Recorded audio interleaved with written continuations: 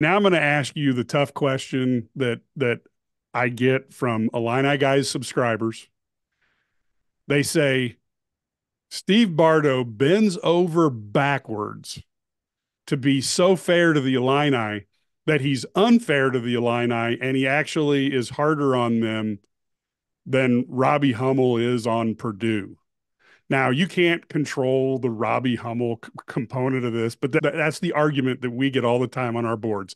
I'm not saying it's credible. I'm not saying it's not credible, but you're in the shoes. You played 4 years, arguably maybe the best 4 years of the Illini basketball program, but you played here during a high point.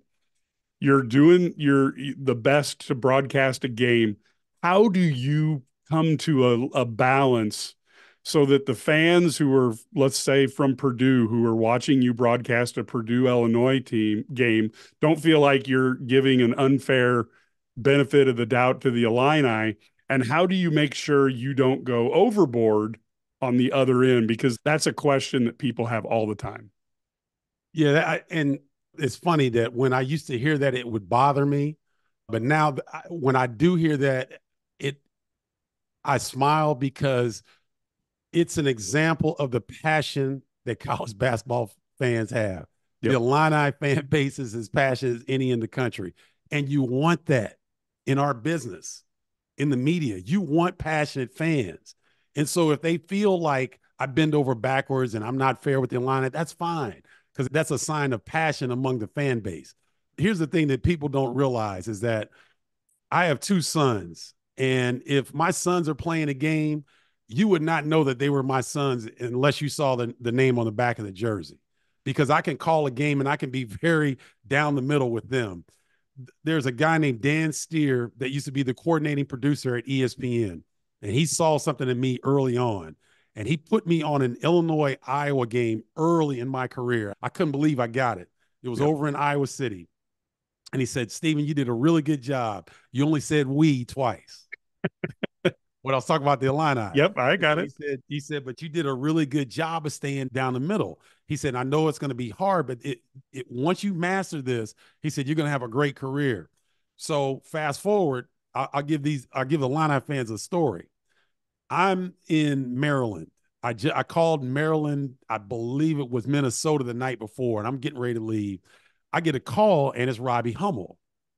And Robbie Hummel's almost in tears. And I'm like, man, what's going on? He said, Bardo, how do you handle the Illinois fans when you call an Illinois game, man? He said, the Purdue fans are crushing me. He said, they don't understand, Stephen. I tore my knee and came back, and I bled for that school. I blood, sweat, and tears. I said, Robbie, here's the thing, bro. Fans are short for fanaticals. They're passionate about their fan base, man. And so if fans think that when Stephen Bardo calls a game for the University of Illinois, Illini fans think Stephen Bardo should be pulling for Illinois. Stephen Bardo's color right now is green. It ain't orange and blue. It's green. I like greenbacks. I like to get paid for a job well done. Now, if Illinois is playing Purdue or if Illinois is playing Ohio State, has moms as well. They have parents that are watching the game as well. They have family members watching the game as well. I'm doing them a disservice if I'm a homer for Illinois every time I come on the air. I wouldn't be working these networks if I was a homer. That's one of the things that have allowed me to progress in my career. So I'd smile when I hear that Illini fans do that, and that some fans just aren't happy when I'm calling Illinois games. I can't do anything about that. And I've let that go. I've let that burden go of trying to, oh man, I'm an Illini. My work, my history, it speaks for itself. And I like the fact that the Illini fan base is one of the most passionate in college basketball. And I love it.